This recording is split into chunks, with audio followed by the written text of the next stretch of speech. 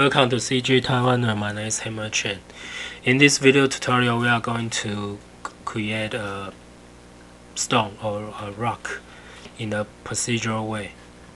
This video tutorial was inspired by an artist called Sasha Herrich from his CG Environments blog. The basic idea is start from a very simple box. From this box, we will add detail with displacement.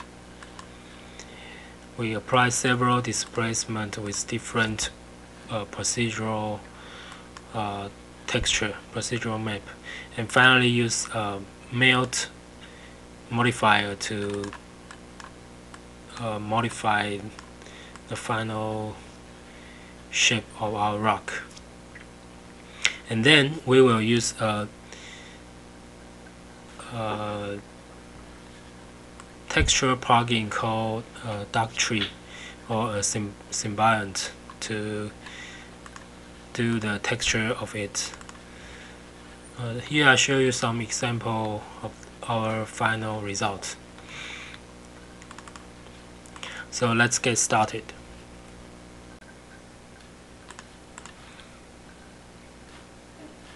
Okay, we will start from create a simple box.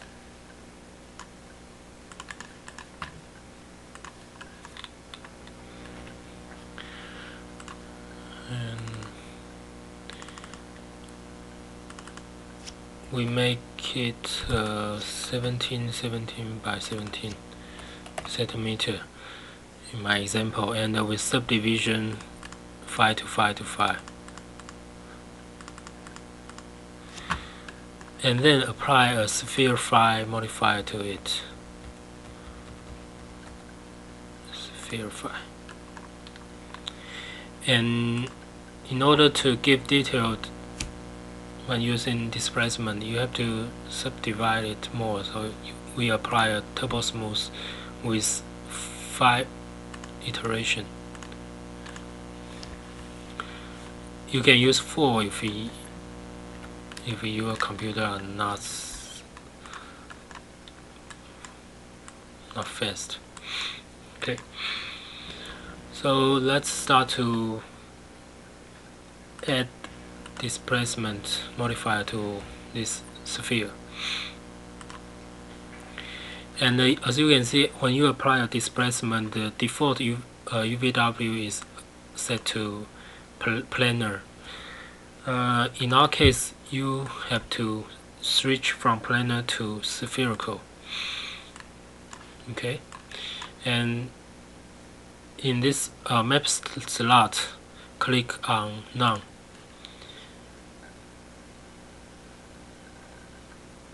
And please choose the cellular procedural map. In order to edit this cellular map, you have to click and drag it into any slot of material editor and choose instance. For now, you cannot see the final result. You have to increase the strength of the displacement. So you can click and drag and see some effect are taking place. So I type in 5 or 4 in my case. As you can see, the displacement are now shaping our rock. And the trick is to change the color of our cell color. So I change the color of this black to some gray color.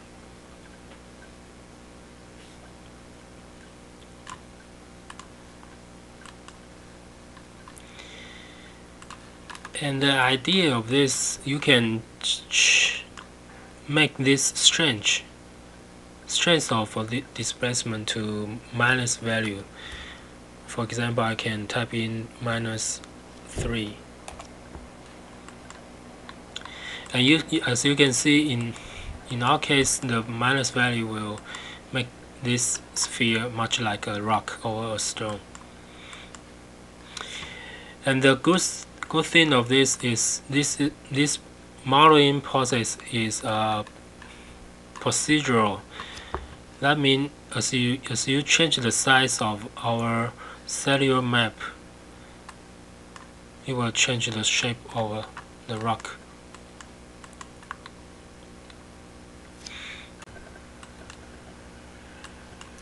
To add detail to our rock, you can add any number of displacement modifier to your box model. Here I add another displacement modifier. Also change the map type from planar to spherical. And I apply another procedural texture in this map slot. This time I use noise. Click and drag it into materials editor to edit the noise map.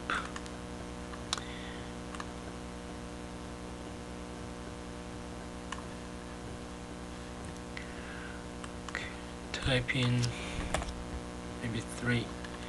Okay, now it's time to change the size of our noise.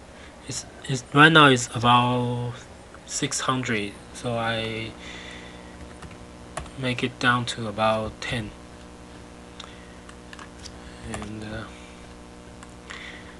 as you can see, the results are not very good, so I changed the noise type from regular to fractal. And you can go to the output and enable the color map, and change the curve like so. Create several vertices here and play around with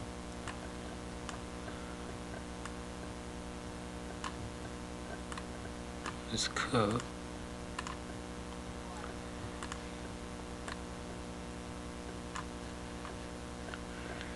As you can see, in this way we can add some dent or detail to our rock.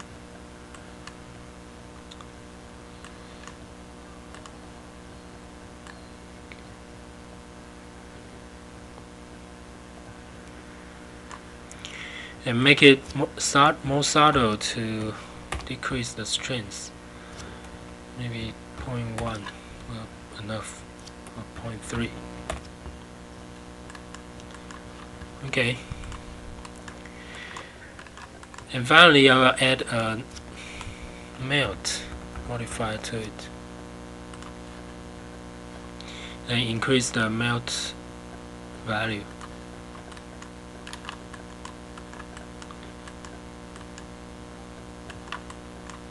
Now we have this procedural rock. We can render it.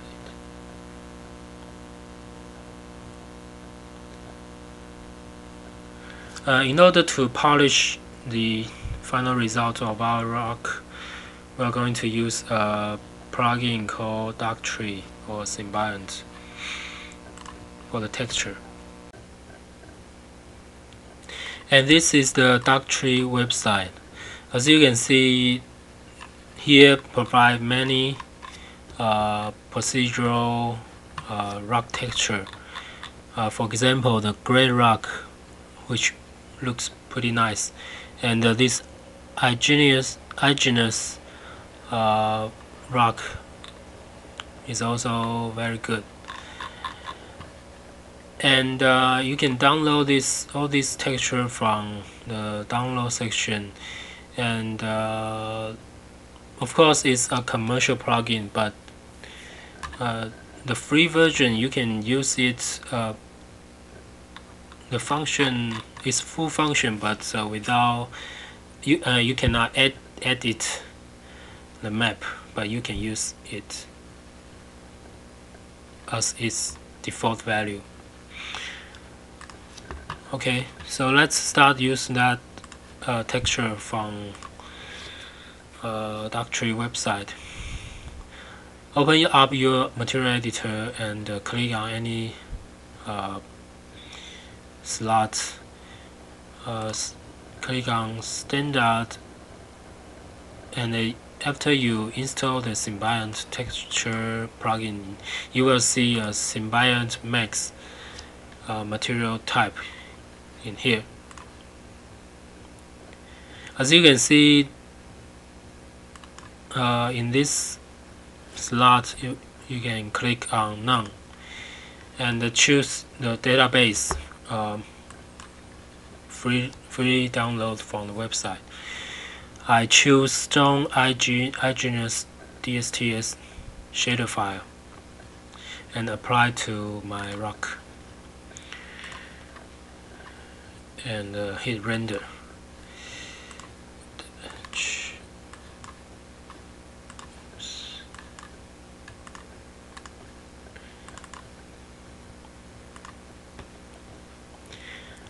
As you can see, the default rendering, the default shader setup is actually looks pretty good.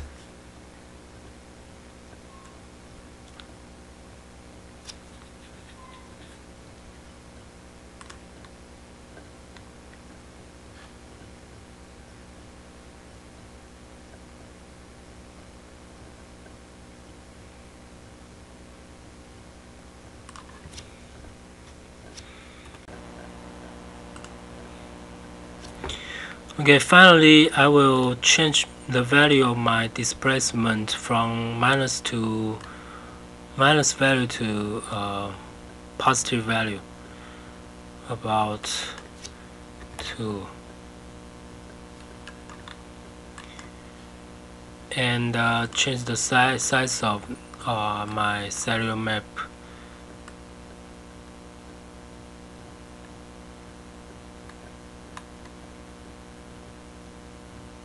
As you can see, this will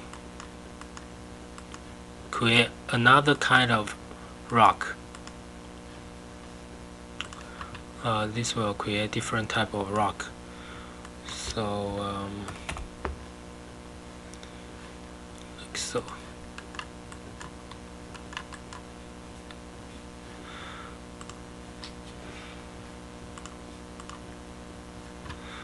So this time I will use another Symbiont texture from this texture library. I will use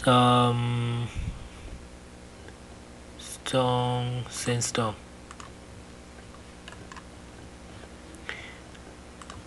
As you can see, creating a procedural rock model and rock texture is very easy. So go try to create your own rock and your stone model, and have fun. And see you. Bye bye.